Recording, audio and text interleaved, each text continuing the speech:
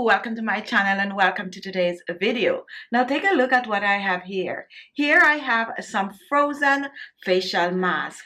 These are frozen anti-aging facial masks that I use on my skin to lift and firm my skin. They also help to brighten my skin, hydrates the skin, and just leave my skin with a refreshing, natural look. So if you're interested in seeing how I made these amazing facial masks, follow me to the kitchen and I'll show you how to whip them up. I will also show you how to use them on your skin for best result. Now take a look at what I have here. And here I have some cornstarch. And cornstarch, we're using it for its skin tightening properties. In case you don't know, in many of your facial powder and many other kinds of cosmetics, you're going to find cornstarch. So we're going to use about a tablespoon of cornstarch. And what we're going to be making with this is a cornstarch paste. To make the cornstarch paste, we're going to be using hot water. So let's reach for our hot water. And you want to start out with little at a time. So we're going to start out with about 2 tablespoons of hot water. And we're going to mix this like really quick. Really quick you're going to mix this. And this needs a little bit more hot water. So I'm going to add another tablespoon or so. And we're going to mix. I need to change this spoon. So we're going to mix this into a paste. Now if you use cold water, guys, you're not going to get this result. So make sure that you use hot water. And you're going to make sure to get rid of all the lumps from the cornstarch. If you need a little bit more hot water, go ahead and add it. So just keep mixing.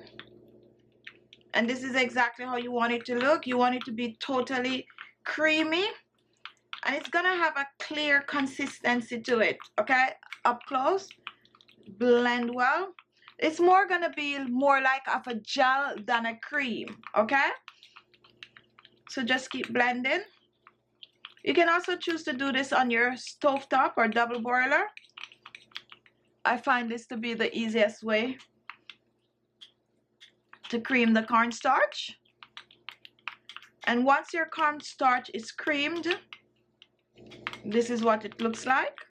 And now we're going to put this to the side and we're going to move on to prepping our next ingredient, which is cantaloupe. Now cantaloupes are delicious, but besides being delicious, cantaloupe also is a rich source of essential vitamins and minerals like vitamin A and B6 vitamin and also folic acid. That makes it an amazing fruit to use on the skin, especially for its vitamin A properties. Vitamin A will help to boost the collagen production in the skin, tighten that skin, and have your skin looking younger. This makes our cantaloupe a perfect anti-aging fruit. So what I'm going to be doing with my cantaloupe, I'm going to chop it in small pieces since I'm going to be blending. So let's just chop.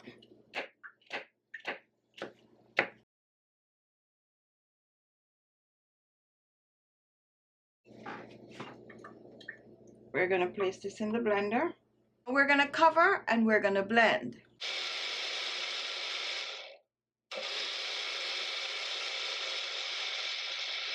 Now take a look. Here we have our blended cantaloupe.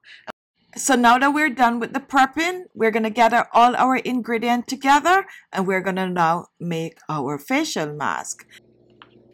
And this is about 2 tablespoons of the cornstarch mixture. And our next ingredient is some aloe vera gel. You can choose to use fresh aloe vera gel for this recipe, or you can choose to use the store-bought aloe vera gel like I'm using here. We're going to use 1 tablespoon of the aloe vera gel. And we're adding this to our cornstarch mixture. And we're going to blend our aloe vera gel in our cornstarch mixture like I'm showing here. And this looks amazing and smells great also. So just blend this up. And now you have your perfect cream. Mix well. And guys, this is gonna look jelly-like. Let's look at the consistency up close. That's exactly how you want it to be. Now once this is done, we're gonna reach for our cantaloupe. A good replacement for cantaloupe is some pineapple juice, fresh pineapple juice. You can even use some peach or some blueberry to replace the cantaloupe. So we're gonna start off with 2 tablespoons of our cantaloupe, and we're pouring this in, and we're just gonna blend this in our mixture. Just blend. You do not want it to be too watery, but you don't want it to be too thick either. Now once we're done, take a look at this. This is creamy, and this is exactly how you want it to be. So you just mix, and now guys, you're gonna reach for an ice tray, and what we're gonna do, we are gonna pour this in. We're gonna fill it up.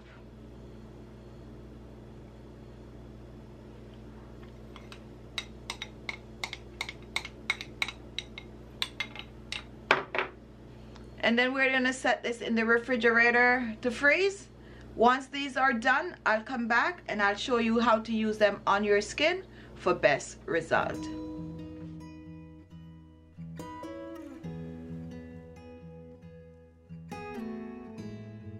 So here we have our ice cube face mask.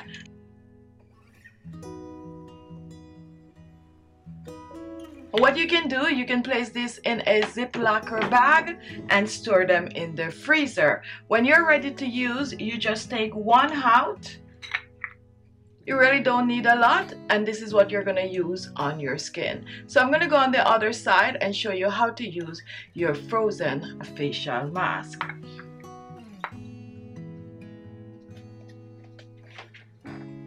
Now to use your facial mask, you want to start with clean skin, and you're just going to take a bar and you're just going to use it on your skin like this. So just apply it on your skin all over, and this feels really, really good.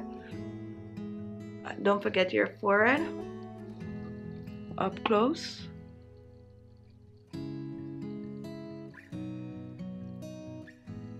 If you have large pores, this is good for you. Rub it on. This is amazing, guys. If you do not want to waste it, half a cube is good enough for one use, or you can make the cubes much smaller. Now once you cover your face with the facial mask, you're going to leave it on your skin for 30 minutes. After 30 minutes, you're going to rinse off with some cold water. Pat dry the skin and apply your favorite beauty products. So there you have it. What are you waiting for? Give this facial mask a try. Use them for a couple of weeks and then come back and leave a comment. Thank you all for watching. If you like the video, give it a thumbs up. Share the video with your friends. Share it on your social media. And if this was the first time watching, I'm sure you want to see more of these amazing videos. So look below. You're going to see the word subscribe.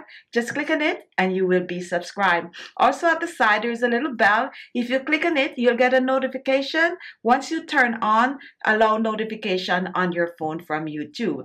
Thank you all for watching, and I'll see you all in my next video to another amazing recipe just for you.